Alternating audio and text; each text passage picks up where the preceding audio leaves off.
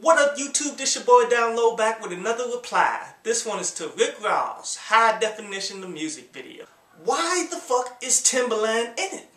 Like, by Timbaland being in this video, it implies that he made the beat, when he didn't. A dude named Saint Denson made the beat. And don't get me twisted, beat is hot.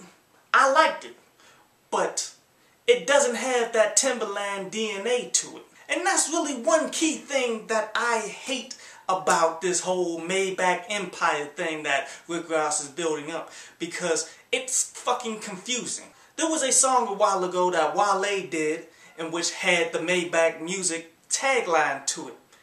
But it was actually produced by J. Cole. And I didn't fucking know the shit because it wasn't imprinted everywhere that J. Cole made the beat. But that tagline was on that bitch. What I know they're doing is they're paying producers extra in order for them to not say that they did the beat or for them to tag it up themselves. But still, that's bullshit because dudes like me like to follow that type of shit. I like to follow some of the hot producers out there to see exactly what they do. Overall, but I did like the video though, man. Especially the intro when Mike Tyson is talking about his belts and how they're meaningless, because that shit is 100% true. Just like when you get into the game and you may get like a platinum plaque or something, that plaque don't mean shit.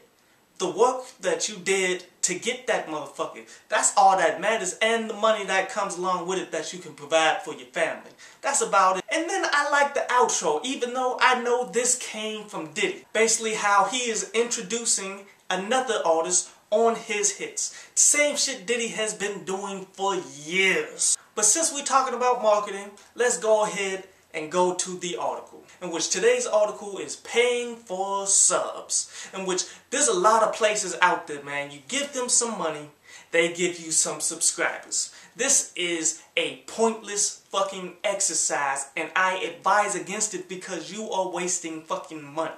Like, the people who do that is obvious. You look at the list of people who subscribe, these are people who's only promoting their own shit. They don't actually follow them for the content, which makes it meaningless. There are some people who capitalized off of faking a buzz and having the total number of subscribers that they had as being a focal point of it. But if I can see through that shit now, labels can see that shit. And I'm not trying to say labels are smart. These motherfuckers is retarded. But if they weren't burned by that shit a bunch of times, then they would still be putting motherfuckers on because of this. But nowadays, nah, you ain't getting on because you have 50, 100,000 subscribers, man. They only putting on people who's selling records in stores. Even though you can fake sales, it's tough to fake a buzz, in which they will come out and see if you are actually packing these clubs and shit. Right now, man, if you gonna get subs, do it the honest way, man, because it's the only thing that counts. If you actually get people who actually care about your shit, then you are moving forward to building your own. And that's what you need to do.